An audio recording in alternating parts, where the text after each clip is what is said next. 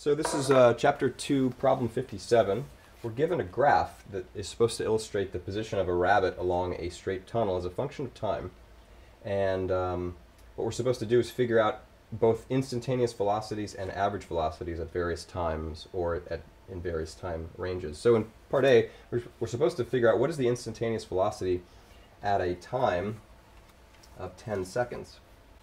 And so you have to remember that instantaneous velocity, again, it's a kind of slope, but it's not the slope taken between 2 points which are very, very far spaced. It's the slope as determined by when the 2 points of that line that you're getting the slope of become infinitesimally close to each other. In calculus speak, that's what you're doing is taking the derivative. Okay, so if we're supposed to figure out what is the instantaneous velocity at 10 seconds, that's roughly here. And the instantaneous velocity is the slope of the line that would just graze the graph at this point. The good news for us is that this curve is basically straight at this point in space, and so we can estimate the slope of this line by figuring out how long is it straight for and more or less get the rise over the run here. Remember, the slope, of course, is rise over run.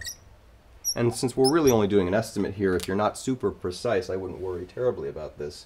I estimate that it rises approximately 6 meters between a time of 0 and 20 seconds.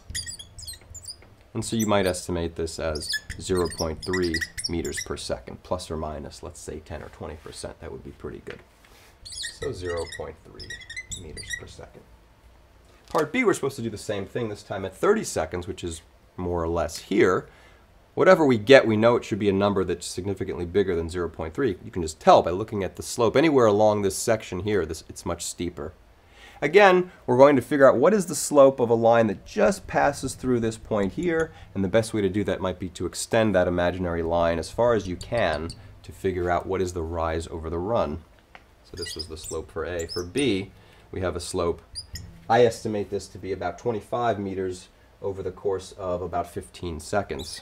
So 25 meters over 15 seconds. And if you work out that math, that's approximately 1.7 meters per second. So notably bigger than in Part A. Okay. Now, in Parts C, D, and E, we're supposed to go back and figure out what the average velocity is. This isn't necessarily what is the velocity at any given point, but over a finite time range, what does the velocity average out to be? So between 0 and 5 seconds, between 0 and 5, that's in that range where the curve is basically a straight line, so we should actually get the same number that we got in Part A.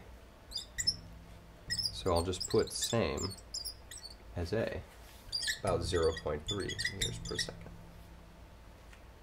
Part D, we're supposed to figure out what is the average velocity between 25 and 30 seconds, so between about here and here.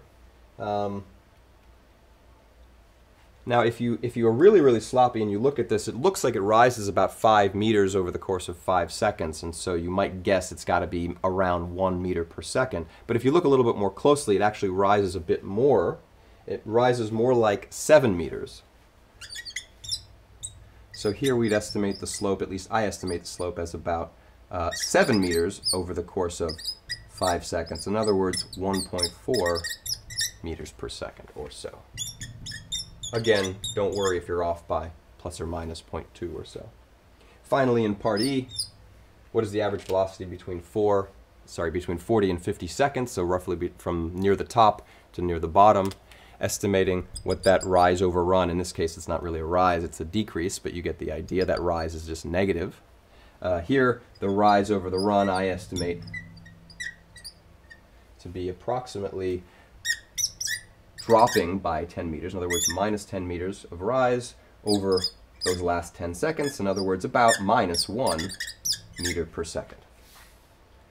Minus 1 meter per second. So whether or not you got 1.1 or 0.9, that wouldn't matter, but keep in mind that minus sign is important because the position definitely comes back. In other words, the displacement is negative, so the velocity is negative.